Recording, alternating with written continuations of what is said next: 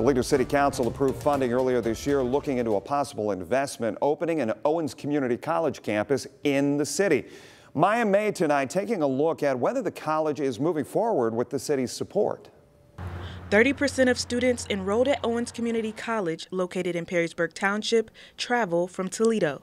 Local leaders say they have pushed to make these classes more accessible to Toledo residents for several years. We once had it here. We had Owens Community College. They were at 1301 Monroe Street.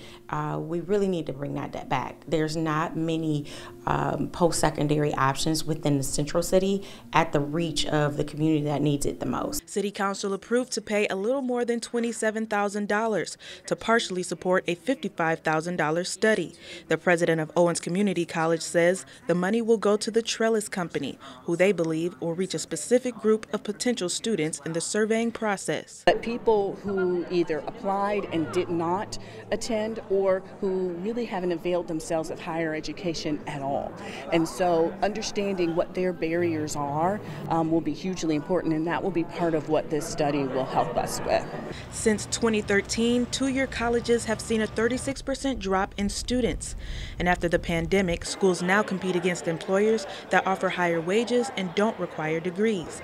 Dr. Somerville says no matter the state of the economy, an education is valuable. We understand that training and education beyond high school is necessary for people to be able to live their dreams.